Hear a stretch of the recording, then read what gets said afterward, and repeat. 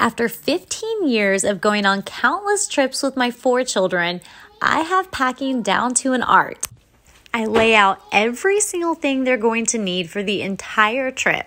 Then I go back through and put each outfit together, including every single thing they could possibly need: socks, underwear, accessories, whatever to make the outfit complete. I then put everything with that outfit together inside of a bag.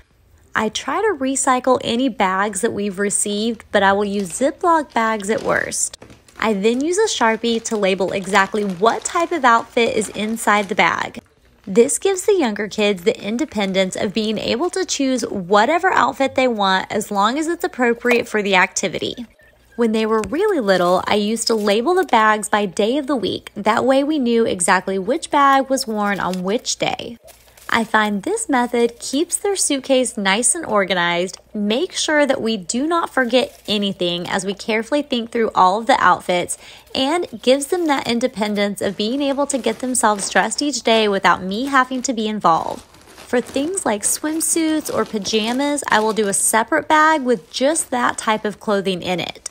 I also try to choose outfits that go with just a couple pair of shoes. That way we're not having to bring a ton of shoes with us. If I'm having to pack any outerwear like a rain jacket, I just put that right on top. If we're on a road trip and I know we're going to be stopping at a hotel, I pack what we call the hotel bag. In this bag, I put 1 pair of pajamas for every family member, a swimsuit for every family member, just in case the hotel has a swimming pool, toothbrush, toothpaste, and an outfit for the following day. That way, when we stop at a hotel, we don't have to drag in every single suitcase. We can just bring in that 1 hotel bag and we're all good to go.